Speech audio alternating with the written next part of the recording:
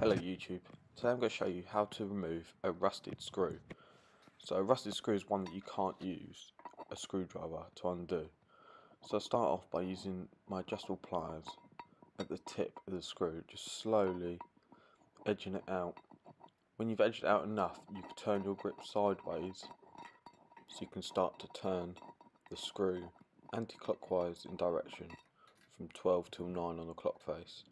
Keep doing this until the screw comes out enough that you can wiggle it out from the wall and the wall plug to get the screw out.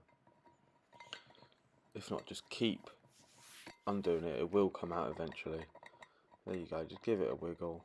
With this there's a washer on the back, so just needs to get that off, and as you can see the screw is completely rusted and we had no choice. Like and subscribe for more content like this on this channel. Thank you, goodbye.